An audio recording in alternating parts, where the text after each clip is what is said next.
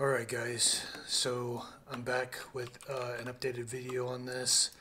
I went through a lot of videos, tutorials, trials, errors, but I finally got a good working system. You're going to get this to work fully inside of here. So everything is going to work like it's supposed to. You're going to be able to grab things. She's going to wrap her fingers around it. It's not going to go inside of it. Works with the pistol too. Rifle. So let's get started. So we're going to come over here to this project where I've already imported my character. If you don't know how to, you just right click, go to import to game, select it. In this case I'm using a character creator plugin because I use character creator for my characters. These are the settings I use right here. That's all I'm changing. You'll see this. You'll press that. And then you'll import. I'm going to cancel because I've already done that.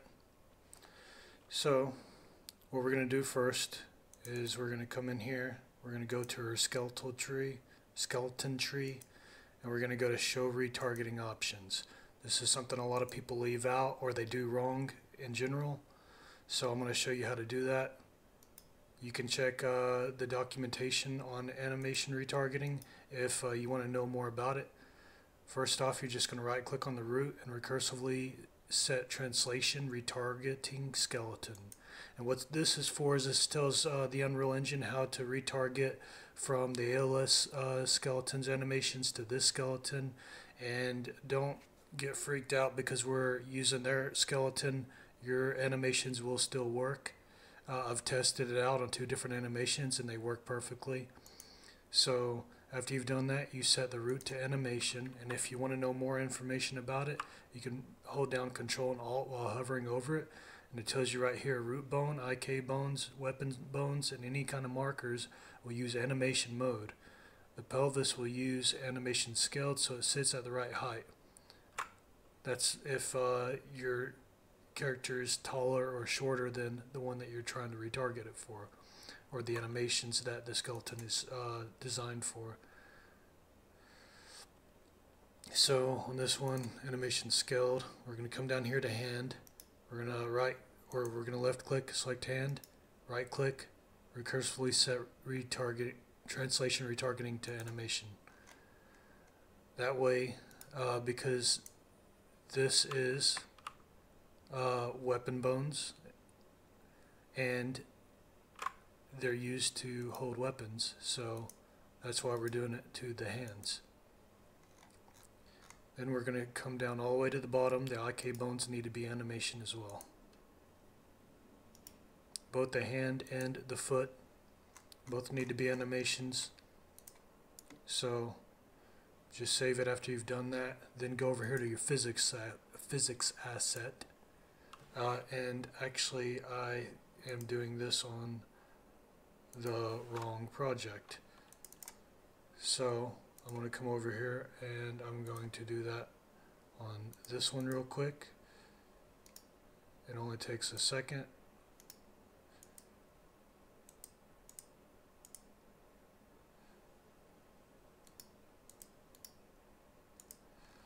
Alright, and here we go.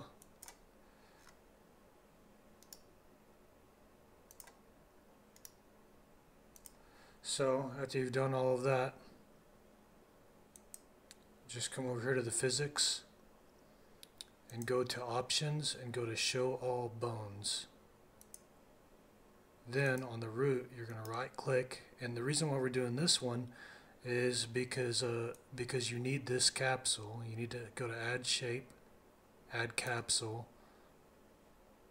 and then you don't have to, but you can rotate it and scale it down if you want. So what this is for Ragdoll. So it needs to be set over here under the details physics type. It needs to be set to kinematic. If you don't have this root right here and set to kinematic, then it's not going to work right for Ragdoll for this setup. So now that we've got the characters set up, we're going to right click on it, go to Skeleton, go to Assign Skeleton. We're going to choose ALS Skeleton. What it's gonna do is any bones that are missing from one are going to be transferred to the other, and any that are missing from this one will be transferred to that one. So it's letting us know that it's doing that. Now if you're exporting from Character Creator or whatever, just make sure that you're exporting them naked. Don't export them with clothes or accessories or anything like that like I'm doing. It's okay to do it with clothes, but you don't want accessories like hats, because it's going to add that as a bone, and that's going to create problems when you have a bone for a hat on your skeleton. It might do that for Daz as well. So after you do that, it's going to recompress the animations for the ALS character with those new bones. So if you open this back up, you'll notice that you have now all the virtual bones, the camera sockets, and all that other stuff, and anything else that your character was missing from the ALS character skeleton will now be on this one, because both skeletons have to match up perfectly in order to be able to use one with the other for the animations. So you're going to save that. Now you're going to go, just right click this and select Edit ALS Anim Man Character BP. That's going to open this up. I do not use the virtual skinning mesh that he has here, so I'm going to delete that. I'm not going to use his coloring system, so I want to delete that. You can leave it if you want, but just know your character is going to be a different color. And I'm just opening up the construction script from the functions tab, because by default it's closed. So after you've done that, you can delete the visual meshes and body meshes if you decided to remove that like I did. So go back to your character folder, select your character skeletal mesh, and then just press the back button right here. Now there's one more thing that we have to do. Right here under the Anim class, go to Browse to, and then just double click on it. Now what you're going to do, let me maximize this. You're going to go over here to My Blueprint right here. You're going to find your animation layers. You're going to select the very last one, Aim Offset Behaviors. Press the little arrow beside it. For this one too, the Aim Offset Behavior State. The Look Towards Camera State, you're going to select the arrow next to it, and then you're going to double click the Look Towards Camera States. That's going to bring you here. This is going to fix a facial bug where the jaw and eye lag behind on your character, and you're just going to hold down Shift and select all these red and green ones that I'm selecting. Then over here under the details, you're going to find Blend Settings and go to Blend Profile.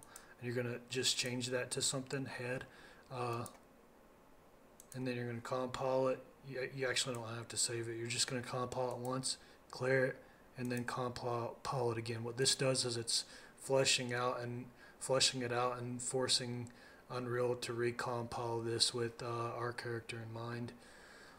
So if you don't do that, you'll have a bug where with the jaw and your eyeballs will, whenever your character is looking from left to right. So we're going to close out all of this.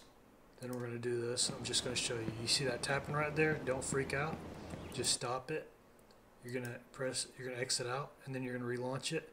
Again, we have to clear the cache, because the Unreal Engine, it stores everything in memory. So once something gets loaded into memory inside the editor, it never leaves memory. The Unreal Engine, it doesn't flush itself. So probably for performance reasons. So you basically just have to exit it and relaunch it. If you do still have those issues, I would suggest just deleting, opening up your character mesh, and first off go to the ALS character, go to his character assets, mannequin skeleton, and then open up the ALS mannequin skeleton right here. And this is just for so you can see how he did his. And then you're going to open up your character and its skeleton mesh, and you're going to pull this off of here and drag it over here, and then you're just going to delete these and redo them. And this is just basically you're right clicking. Actually, you won't need to do that for the hands. You'll only have to do it down here. And this is just you're right clicking on here, going to add virtual bone and saying foot. And for IK foot left, IK foot L, you're going to add a virtual bone to foot L, and then you're going to rename it to this. And then on this one, you're going to do this, but for calf L. So calf L, and then for the root, you're going to do it for each foot as well. Foot L and foot R, and then you're going to rename it foot target L and foot target R, and then that should fix it. That's only if you still have that issue afterwards, but you shouldn't have that issue. As you can see here, everything's working now. And wait, what did I do here? Okay, I left something out. Let's see, let's open this back up. Go to options, show retargeting options. Yeah, I forgot to redo it for the hands. Actually, it seems like it reset all that. That's okay. Maybe I didn't redo it. Y'all probably know. So you're just going to right click on it, go to animation, set this one to animation scaled. For hand L, you're going to set this recursively set translation retargeting to animation. Same for the right hand. And then you're going to do it for the IK foot and IK hand.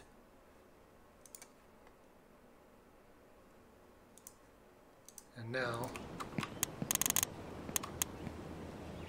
it's working properly. So see how she looks from left to right? If you wouldn't have done that one thing inside of the animation blueprint, her jaw and her eyes would be lagging behind. It would look really weird and deformed. So I challenge someone to find a better way to do this. If you do find a better way to do this, let me know. But this is a really quick method, real easy, and bringing in your own animations does work. Again, like I said, I tried this with 2 different custom animations, and it did work. In fact, I can go ahead and show you that again here now. So I'll just do this. I'll select the ALS skeleton, and I will import it. It'll take a second, but let's see. If you want to stick through this, you can. Okay, there it goes. Alright. And I made this one inside of iClone. And that is how it's supposed to look, by the way. I was making it because I was having those issues with the face, with the jaw, whenever she would turn her head. And at first I thought I just needed to bring in my own animation, so I made some. And then I realized that, thanks to another guy, I realized that I just needed to go in there and reset that inside the animation blueprint. Anyway, if anybody has any questions, let me know down in the comments. I hope this helped you guys. This is by far the best method I've found so far, and it took a lot of trial and error, and it was very frustrating trying to figure all this stuff out. So anyway, yeah, if you like this video, please like it down below and subscribe. Thanks.